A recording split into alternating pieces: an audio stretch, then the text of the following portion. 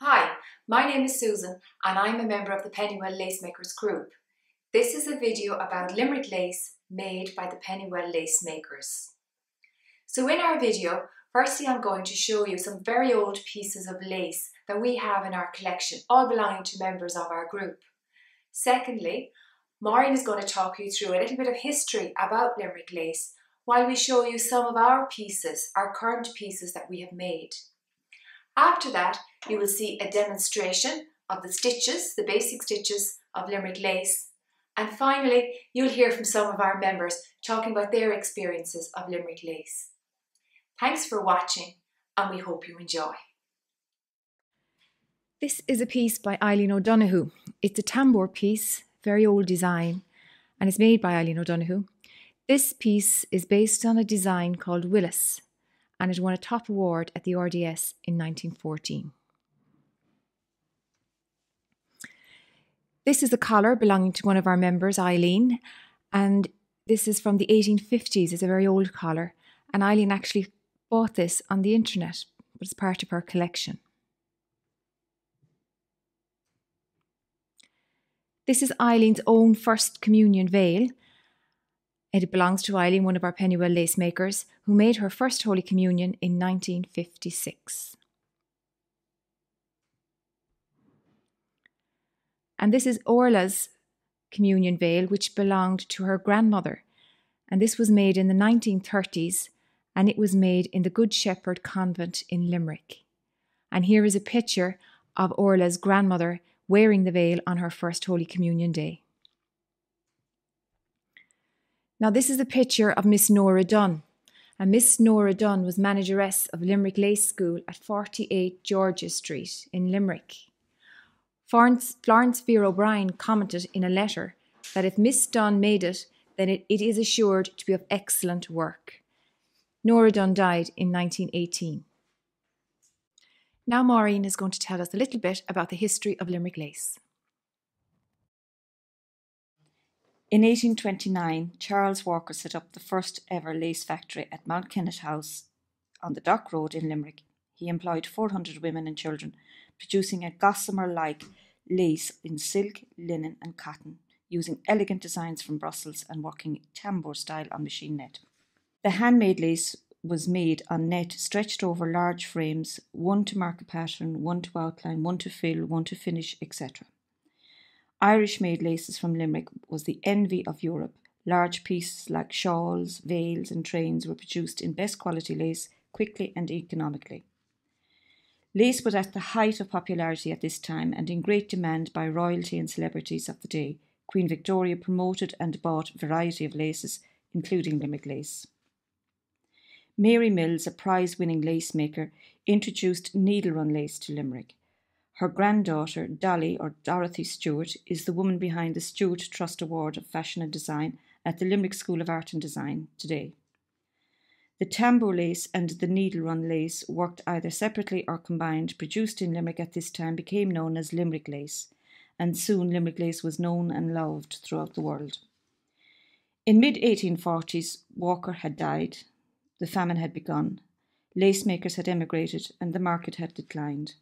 In the 1840s, Lady de Vere of Dromoland and Currachase in Limerick set up a lace school at her estate home to help relieve the poverty of local women during the time of the potato famine. She taught the art of applique of fine lawn or muslin on net to make Curra lace, a small concern but great success.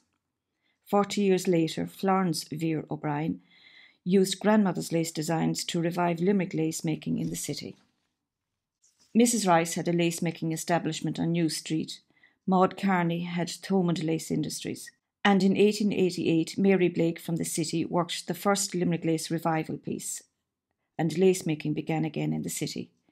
Florence Fear O'Brien backed the establishment of a lace school and engaged Miss Nora Dunn as manageress and her sister Bridget Dunn as teacher. Florence Fear O'Brien sourced excellent quality materials, beautiful designs, and the lace school benefited from her many contacts among celebrities of the day with orders and sales.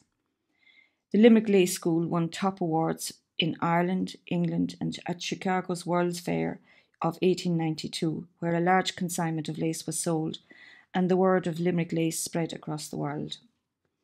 In 1900, at Lady Anne Windsor's sale, Queen Victoria bought a black lace scarf made by Maggie O'Driscoll, and the Princess of Wales bought a white stole made by Bridget Doody, and again the popularity of Limerick lace grew.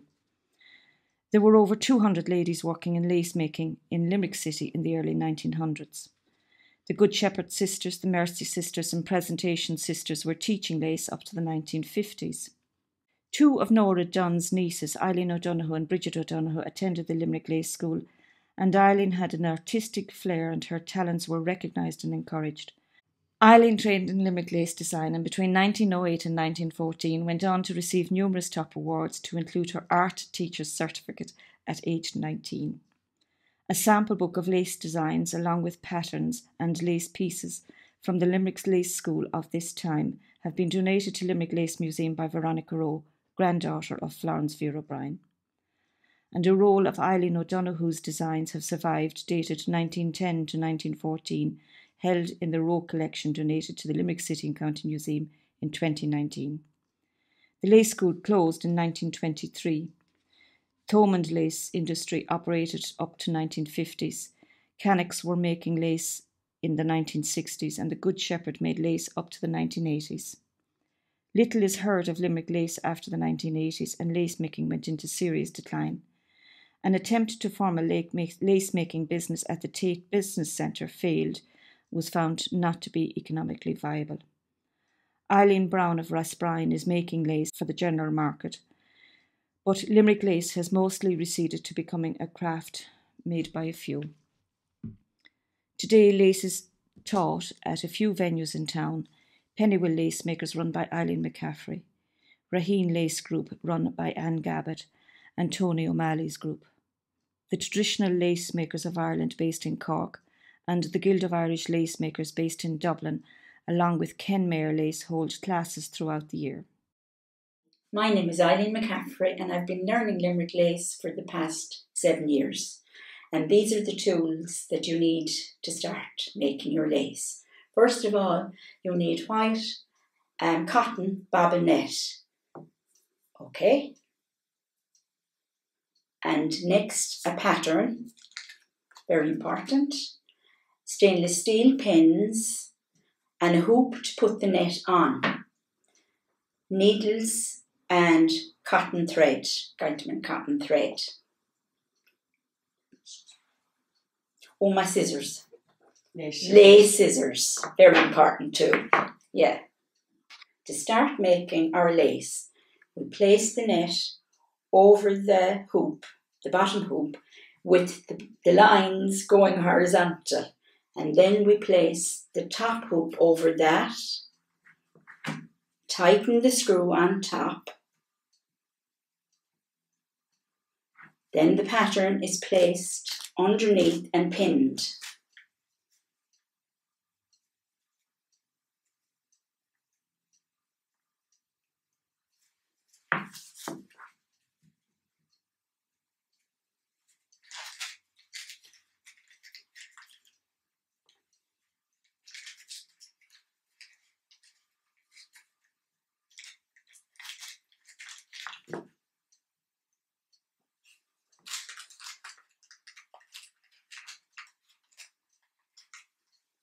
Now we're ready to tack the pattern in place and start our outlining with the double thread. Now this is the tacking of the pattern onto the net before we start to do our outline. And we just tack it a nice bit out from the actual pattern so that the threads don't get caught in the needle as we go around the outlining.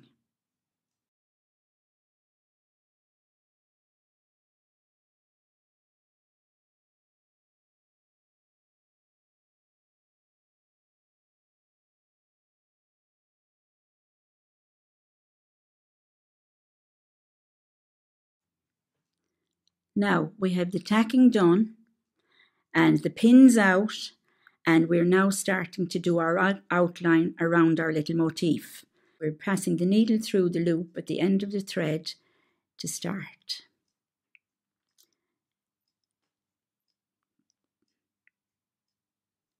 Then we pick up a bar and then we skip a bar and we continue like that the whole way around as near to the pattern as possible.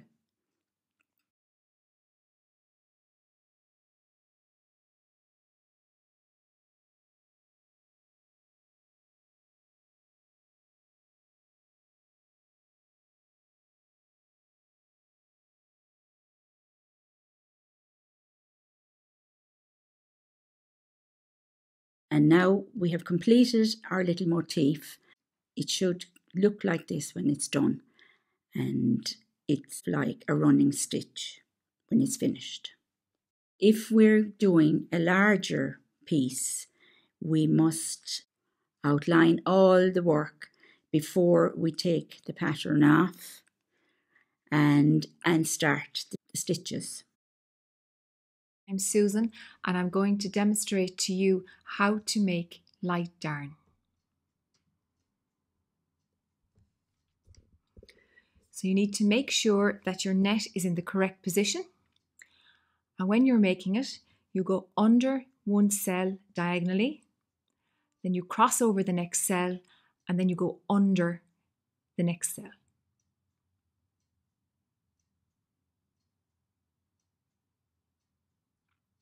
So you're going in diagonally under the cell, your thread crosses over the next cell, and then you go under again.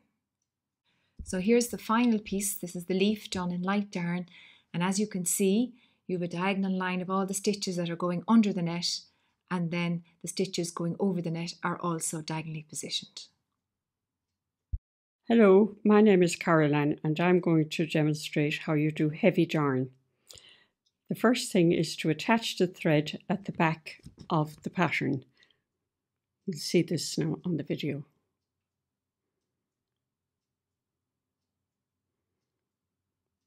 I just make a small knot.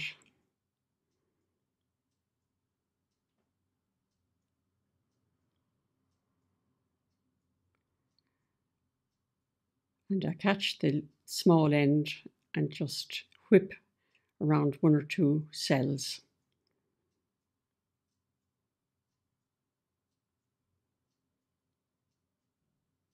Then I bring the thread out to the front of the work. Heavy darn is done in two parts. This is the first part, it's called laying the threads. You go twice around the outline.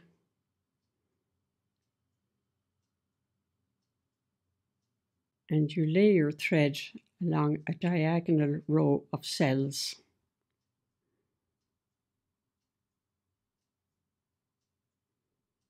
Again, you go twice around the outline. Turn the work. Twice around the outline of the next row.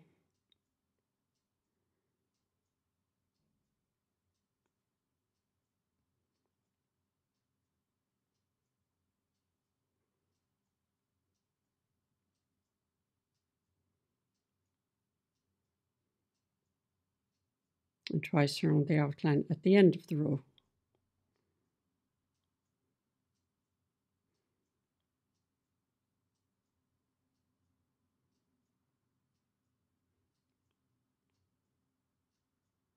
You continue until the whole piece has all the threads laid down.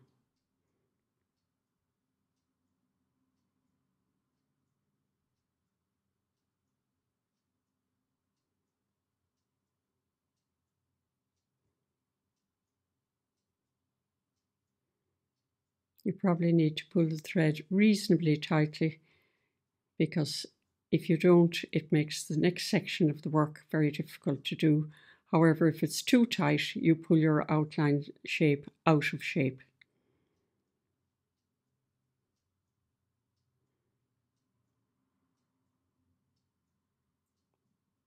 So now you can see what it's beginning to look like.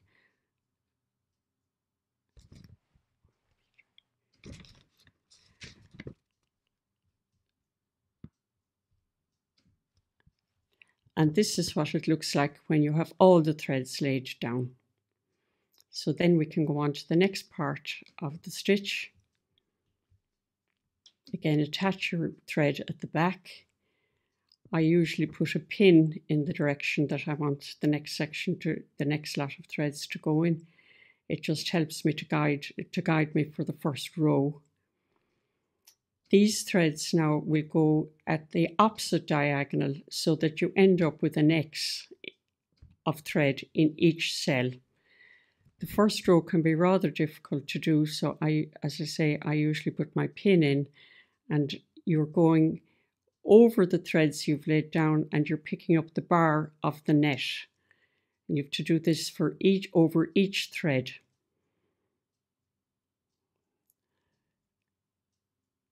First row of this can be rather slow.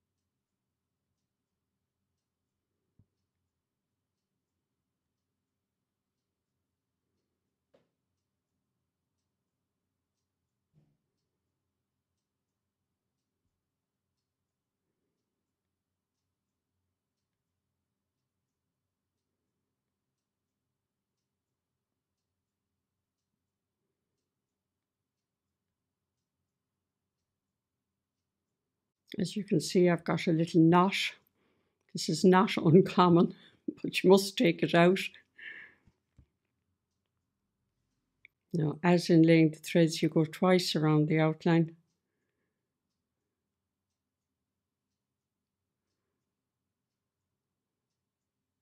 You turn your work. Now the next row should be easier and a bit quicker.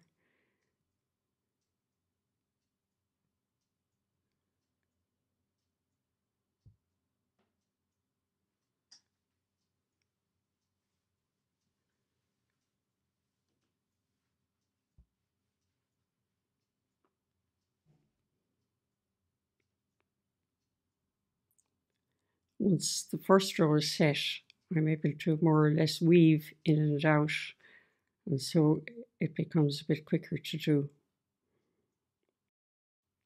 And you continue it like that until your piece is finished. My love of Limerick lace began when I was about 7 years old, when my mum took me to see the lady who was making my Limerick lace veil for my communion, and I was absolutely amazed. Eileen and I first met at a Limerick Lace class in what was then the Limerick Senior College in, we think, about the early 1980s.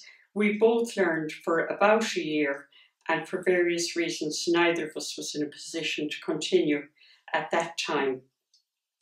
And then, after thinking about it for a long time, I made a New Year's resolution in 2013 that I was going to try and do something to revive Limerick lace. By a happy coincidence, Eileen and I reconnected in 2013, and we discussed setting up a Limerick Lace class. Through a contact of mine in Cork, who's a Limerick Lace maker, we were able to make contact with the teacher, Marion O'Callaghan, and she agreed to teach our class if we could get a venue. And I found a marvellous venue and some willing students, and we started up in September 2013, and we're still going strong. But this year in July, we lost our beloved Marion O'Callaghan, our teacher. But we're going to try and keep going and do our classes in memory of her. Now we have Carmel O'Donnell. Carmel, there are over 40 Limerick lace stitches. What are your favourite ones? Oh, that's a good question. Well, the stitches that always have to be included in Limerick lace are the heavy darning and the light darning. The heavy darning is usually done on the outside edge to strengthen the edge, and then you have light darning, which gives variety to the piece. But then the filling stitches, you've filling stitches all in any space that you can find. You usually have filling stitches. And I must say before I start on the filling stitches that the stitch I like, a lot of people don't, but I love heavy darning, which is a strange thing to say. If other lace makers were here now, they would find that strange. But I find the heavy darning very satisfying. You know, it's. I suppose when as a child we did darning, and I was good at darning, and I never found it any difficulty. But on the filling stitches, I like the caraway and the cobweb. Now the cobweb would be used quite a lot to fill in not so big spaces, and it's a very satisfying kind of a. It gives a nice, satisfying kind of effect, is what I'm saying. That's the cobweb. Now the caraway would be. I like it because it has a little bit of texture to it, and I also like the seed, which is a simple stitch that we use, and you can have a seed and you can have the pull seed, where the same stitch is done and you pull the thread a little bit tighter and you have a different effect altogether, and there's your pull seed. Whereas the seed itself, well, now I'll have to turn this round now to see this. The seed itself is here. This is the seed itself, and this is the pull seed. So most of them, I like doing most of them. How do you choose where the stitches should go, Carol?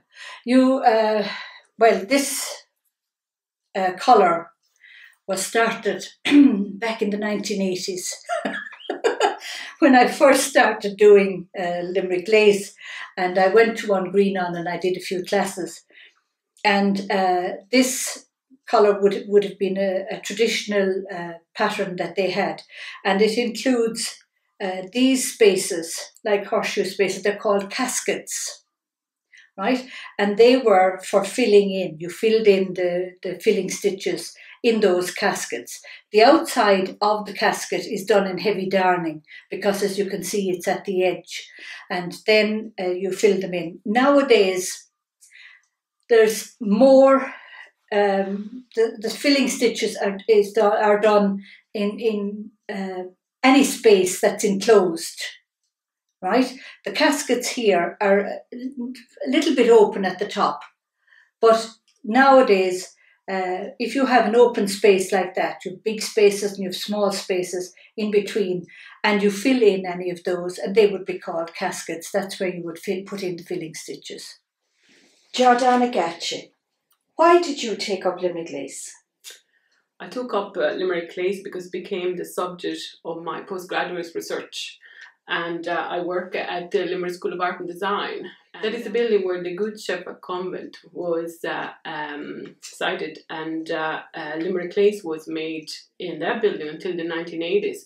But there is virtually no sign of it, absolutely not. And for me, it became very important to actually, as part of my research, to actually learn how to make Limerick Lace, and I joined the Pennywell Lace group, and I became very addicted to it.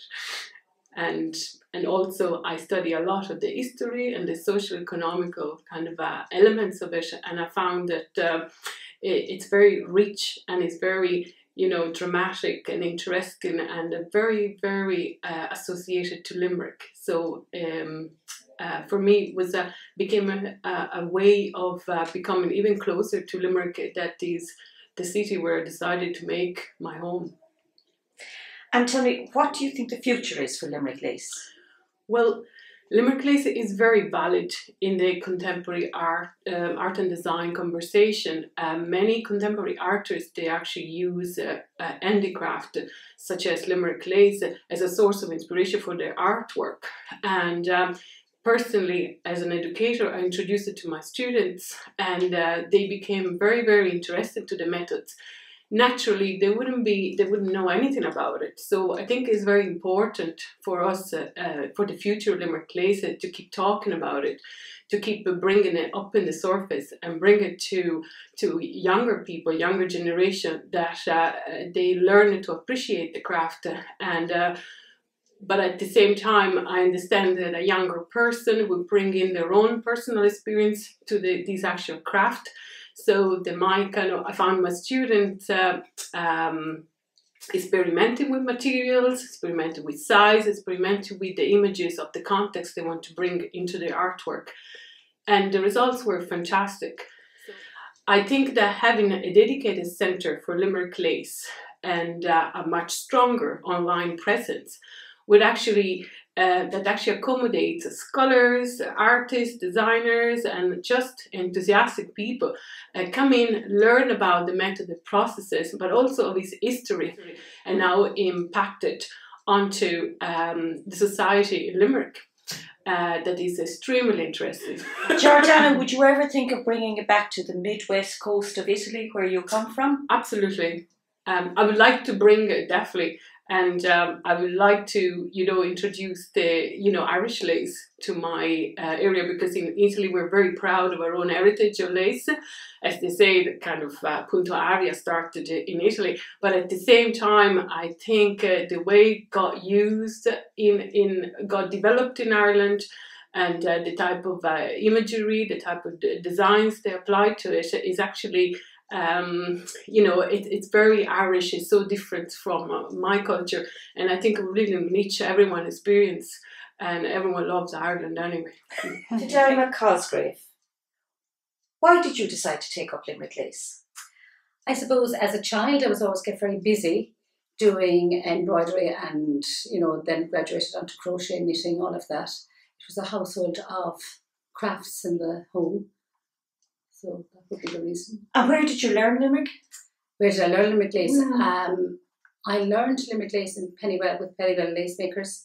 I went to one of their exhibitions, and I was very, very keen, because as a child, when I was about 5 years of age, I happened to be in Tod's with my mother, and I saw this lady dressed in black doing tambour lace, and I didn't know the difference between needle run and tambour, so I just took it that every Limerick Lace was done with a crochet hook. But 50-something years later, or 60 years later, I learned the truth, that there was two different laces. And do you collect lace? I do. I love anything antique. I like old furniture. I like old lace. I like Irish crochet, being, again, the old type of crochet. I like anything like that. Susan Frawley, why did you take up Limerick Lace, Susan? Well, I took up Limerick Lace because my mother was a great crafter at home, and she was very much organised with making things, and she did knitting and she did patchwork, so I would have seen it at home as a child, my mother sewing. And also my great-great-grandmother, who I have a picture here, her name was Bridget O'Brien, and Bridget O'Brien was born in 1854, and she was a Limerick lace maker, and my own grandmother, who's now in her 99th year, said to me that she would have made lace for Queen Victoria. And she also tells the story that her own mother would have asked my great-great-grandmother to make her wedding veil, but she would have said no, because it would have taken too much time. And a lot of the lace that was sold back then was sold really to feed families, because they were poorer people making lace to keep their families with food, really. So that's the reason why I became a Limerick lace maker. And how do you see yourself passing on the craft of Limerick lace making? Okay, so I'm a member of Pennywell Lace Makers, and we really feel that the craft needs to be passed on, and we want it to be passed on, and we don't want it to die out. So we are involved in lots of things in Limerick City to promote Limerick Lace in the city. I'm a member of Friends of Lace, and we meet in Limerick Museum, and we conserve old lace that was donated by various people. Florence Fear O'Brien's daughter would have donated Limerick Lace to Limerick Museum, and we would be involved in conserving that. I was also involved in an exhibition we had in St Mary's Cathedral, where we displayed lace for the public. I would have visited Charleville to see lace. I've been to Kinsale and Kinmare, their lace festivals. I'm also a member of the Irish Traditional Lace Makers who meet in Cork once a month, so we will be down there making lace and of course promoting Limerick Lace with other crafters and other lace makers throughout Ireland.